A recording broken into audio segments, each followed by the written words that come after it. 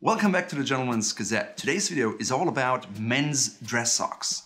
We discuss what a quality dress sock looks like, what it's not, and anything else you wanted to know about this.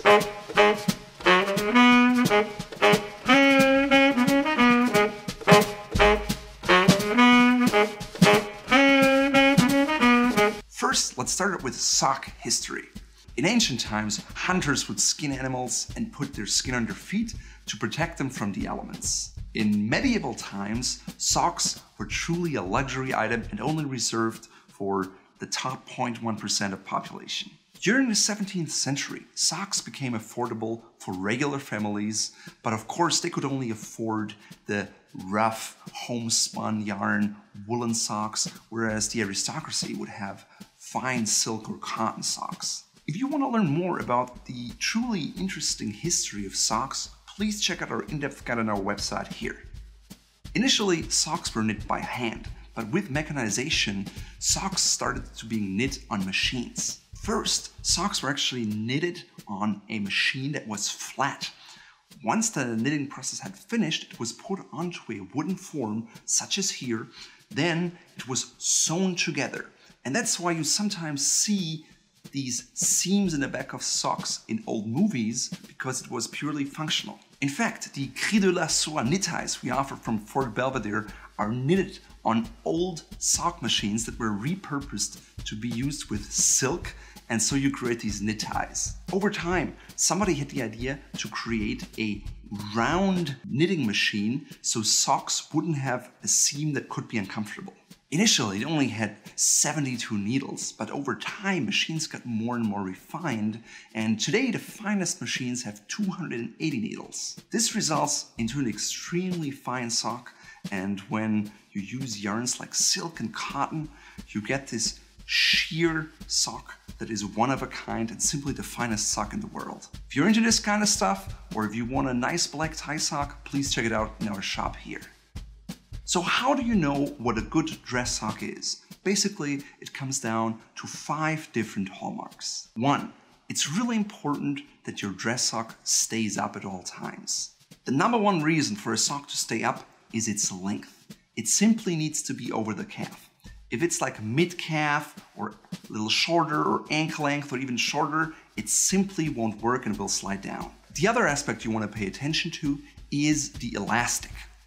You want it to be long and not just slim, because otherwise it may constrict your blood flow and wear uncomfortably. So always make sure to have a long elastic on an over-the-calf sock. It also helps you to avoid all kinds of gimmicks, such as sock suspenders or braces. Some of them are actually connected to your shirt and to your socks, and it's inside your pants, so when you sit or simply when you walk, you can feel it, it's uncomfortable, and you can see through your pants. At the end of the day, all these gimmicks are only necessary if you have sliding socks that are not the right length and not made of the right materials. Therefore, solve the problem at the source, get a quality pair of socks, and never bother about all these other gimmicks and tools again. It's important to go with natural fibers, ideally 100% natural fibers or blends such as cotton, wool, silk, or cashmere, simply because these fibers absorb moisture more than nylon or any other of the artificial fibers, and they make you sweat less. A high quality material also feels very comfortable on your skin, and it will last for a while. In areas such as the elastic on top, you need artificial materials because there's just no elastic natural material that would work well. Also, in your heel, where socks wear the most, you want some elastic material, as well as in the toe area. Other than that, stay clear of blended socks. Sometimes you will see that sock manufacturers only use 20%, 30%, 40% of natural materials and all artificial materials because they try to cut down on sizes. They may just offer medium and large, or small, medium and large, or maybe even one size fits it all. If you have a foot in size 6, you'll need a different sock than somebody who has shoe size 13. That's simply unavoidable. Therefore, when you buy over-the-calf socks, it is important that you get the size that is made for your foot. Most men are not even aware that you can buy socks in several sizes, but once you've worn a pair that is actually in the right size of your foot, you never go back. That's why we offer 4 sizes at Fort Belvedere that cover 98% of all men. To check out what size is right for you, please go to our website and look at the size chart. Dress sock is meant to be worn with suits, combinations, a tuxedo, or white tie outfits, and as such, you want it to be elegant and thin. You don't want a hand-knit sock that's very thick and rough. That may be great for casual events or when you go hunting or in cold winters when you wear breeches, but for a suit, you want a thin, elegant material. That means it was knitted on a machine with a high number of needles, such as 200 needles, 240, or even 280. When socks were knitted on a circular machine, they still had one issue, which was the open area around the toe. That had to be closed, either by machine or by hand. The problem of machine kettling was that it actually left a thicker area and you could feel it in your toe, which was uncomfortable. That's why hand kettling is really the best quality finish you can get, and it's the most comfortable. At the same time, it's the most expensive because it requires hand labor and a skilled workforce.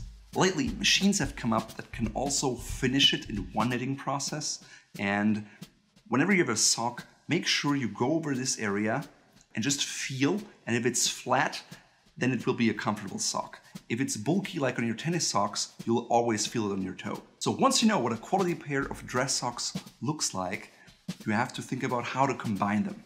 As a general rule, you should always match them to your pants or to your trousers, never to your shoe.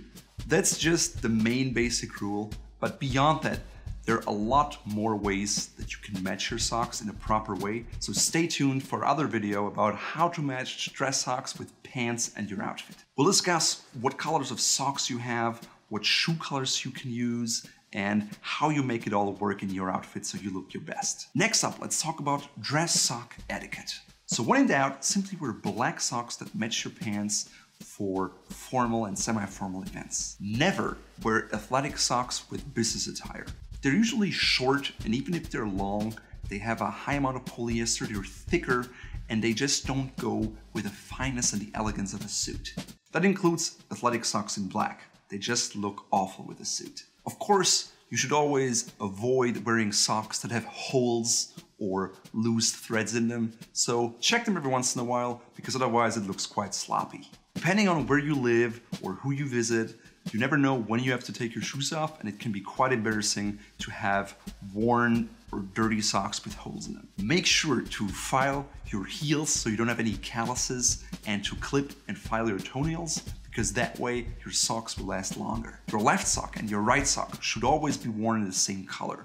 Never mix and match, it just looks like a clown. Now that you know everything you need to know about dress socks, stay tuned for our video about how to match them with shoes and pants. If you wonder where you can get a high quality pair of dress socks, or even multiple ones, in different colors such as this burgundy with a shadow stripe, or simply darker colors, please check out our shop, where we really focus on providing you with the highest quality material, luxury dress socks that you can find in the market today. Seriously, I mean that. I was always unhappy with socks, and they never stayed up, and if they did in the beginning, they slid down after a while. I've had mine for over 2 years, and they're still in perfect shape.